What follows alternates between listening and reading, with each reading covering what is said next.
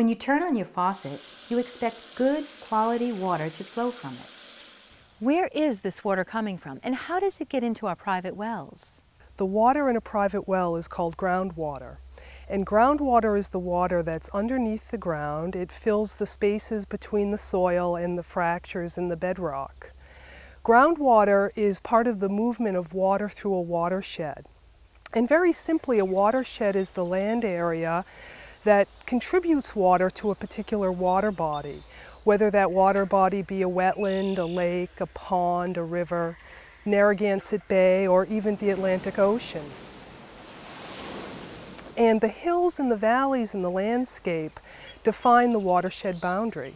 So you can have a watershed area that's very small that maybe contributes water to the wetland in your backyard, say, or say the Narragansett Bay watershed, which takes up half of the land area of Rhode Island and extends up into neighboring Massachusetts.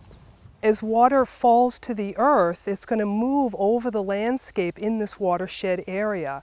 The water can run off into surface waters, or it can seep down through the soil profile, recharging the groundwater system. And we put our wells down into the groundwater so that we can pump water to our homes for our use.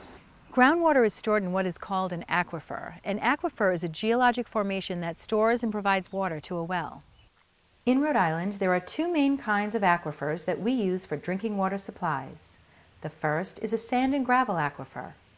These areas are deposits of well-sorted layers of sands and gravels. Sand and gravel aquifers tend to be very productive water supply areas.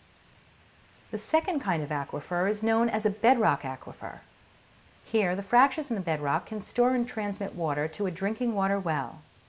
The productivity of a bedrock aquifer depends upon the size and the interconnectedness of the cracks in the bedrock.